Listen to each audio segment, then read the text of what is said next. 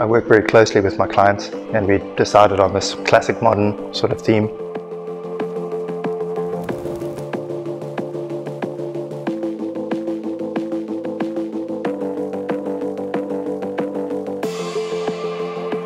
So the floor was actually a very early choice, I think, and we just stuck with it from there. Really, a lot of the time the floor is what informs the rest of the finishes.